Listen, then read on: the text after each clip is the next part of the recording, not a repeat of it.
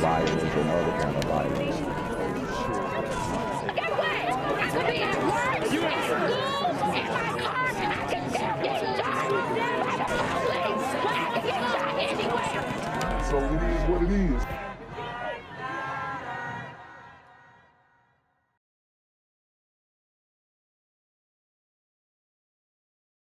What's good, YouTube? It's the Black Gen Z Mindset. Make sure you go ahead and like, comment, share, and subscribe. And let's get into the video. So the first story that we have, I just wanted to bring awareness to this situation. Kamea Green, she is missing. She's been missing since August 31st, 2021. You know, we've had a lot of media uproar recently from, you know, the Gabby Petito, Brian Laundrie situation, and a few African-American media personalities came out and said, hey, why don't they shed a light on all the missing black and brown people who are out here who are missing? Well, the reason why is because those same people who are complaining about the lack of coverage don't cover these stories. So that's why I'm highlighting not only that, but also to spread awareness about this woman's disappearance. But this is why I'm covering these stories, because the mainstream media is not going to do it. Even the ones who complain about not covering missing black and brown people, they still don't cover it. They still don't cover it. They have to have pressure put on them to cover it because it's not a sexy story, right? That's why. So, if you guys know or have any clues or tips on where Kamea may be, she's been missing since August 31st, 2021, in the Augusta, Georgia area. She's 15 years old, black female, 5'5", 160 pounds. So just make sure you guys stay out on the lookout, man, and be safe out there or down there in Augusta, man, because it's getting real spooky. Viger High School was playing Williamson at Ladd-Peebles Stadium Friday night. It's a big rivalry game that was cut short by tragedy. At this moment outside the stadium, 4 people, 3 males and 1 female, were shot. 2 of them are juveniles, one identified by the family as 18-year-old Jacoby Morgan. So we have a mass shooting at a football game. And this is not something that is new. This is not something that is random, okay? When it comes to a lot of these inner city football teams, these inner city schools, there are a lot of beefs that go back and forth. I remember in my high school, it was a East Side versus West Side beef. And the high school I went to, Clark Central High School, we would beef with Cedar Shows. And whenever we played a football or basketball game, it would always be fights. It'd always be something. Some years they might start shooting, some years they don't. But this is not something that is new in the black community. For some reason, we cannot handle our differences amicably. In a beef that, probably started off, as friendly sports competition, elevated and evolved into what is now like gang violence and gang activity, because these rivalry teams on the other side of town, crosstown rivals, the people in the school, they got nothing to do with sports, always take it too far. There was multiple shots fired here on the West Concourse ramp. And we have the crowd scattering right now. We don't know if something has happened here on the ball game. Fans are running out onto the field and the players are getting down. Mobile Police Chief Paul Prine says there were 5 to 7 shots fired at the victims, something he says the community should never have to deal with at a high school football game. My reaction to it is I'm disturbed by it. So this story is getting no coverage. This is another mass shooting, a school shooting. This is a school shooting, but because the assailants, the suspects, the suspects, if you will, because these assailants are black, it's not a big deal. Those black folks, they do that all the time. They shoot up football games all the time. It's no biggie. Whatever. right? You know, this is a place where family comes, children come after being in school all week. This is a place where they can come and enjoy the family, the competition that's involved in it. And this type of gun violence is not going to be tolerated. And as the new chief, I can assure you, we will be very serious about it. And they'll be like, yo, Black Gen Z, how do you know it was some black folks? It could have been a white school shooter. Bruh, do you see the crowd? Did you see the football team? Okay. Big question investigators are trying to answer. How did the suspects get past the gate with a gun? As protocols state, everyone must walk through metal detectors and go through proper security checks. So they asked how the suspects got through with a gun. It's easy. Y'all see those fences? Anybody could have jumped those fences. For two, you know, they could have given it to a woman, a lady friend.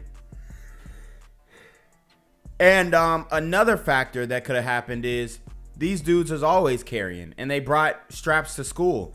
And when we had football games, a lot of times kids wouldn't even go home. They just stay on the school campus until the football, like they would wait 5 hours, go to after school program, and they still got 3 hours. They walking around school campus. So they may have already been on campus before the game even started, right? And that's how you would like finesse getting in free. You'll stay at the school. You'll hide out in the classroom with one of your favorite teachers, and you know you'll be out there and getting in the game for free just because you stayed on campus after school. That's going to be a part of the investigation. I don't have that information right now. Mayor Sandy Stimpson said in a statement, I have charged the Mobile Police Department and the officers of the Gulf Coast Technology Center with assessing current security protocols at LAD and where they failed. They will also be looking into what immediate steps need to be taken to improve stadium security and the long-term solutions needed to prevent individuals from bringing weapons into these kinds of events. Mobile police are currently looking for suspects, two of which There they go. Usual suspects.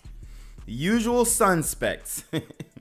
they believe fled the scene in a white sedan. We have several individuals that may be involved, but possibly just one shooter. Details this afternoon on an attempted mugging where a woman was chased right to her apartment door. You may recall this video. Police say they've caught the suspect who was seen in surveillance video running after the victim. He's been identified as 41-year-old Orisha Lucky. Yo, this man is 41 years old, still rocking a wife beater.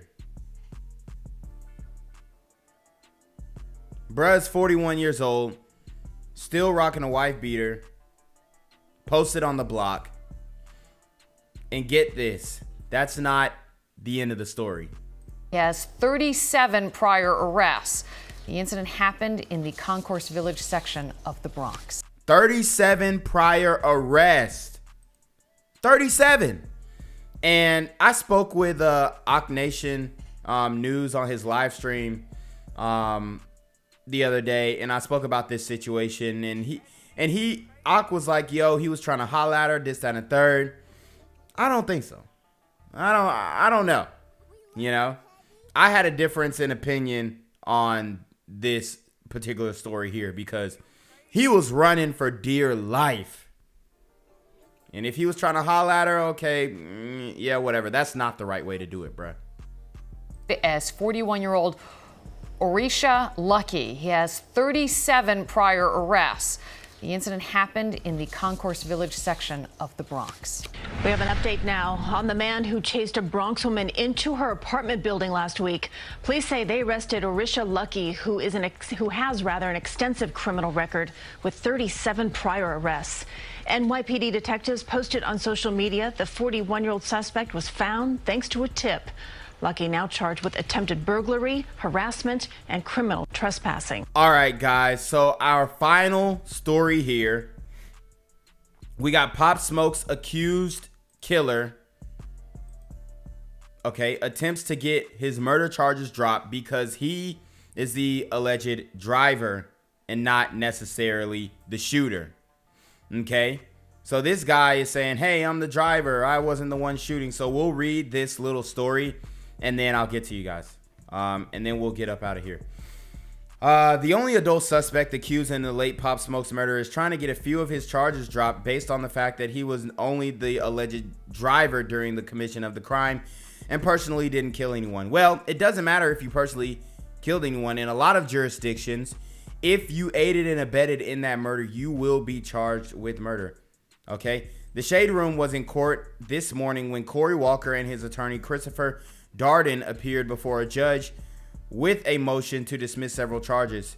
And if you guys don't know who Christopher Darden is, he was one of the guys who defended O.J. Simpson, I believe, including murder with the special circumstance that it occurred during a robbery and burglary.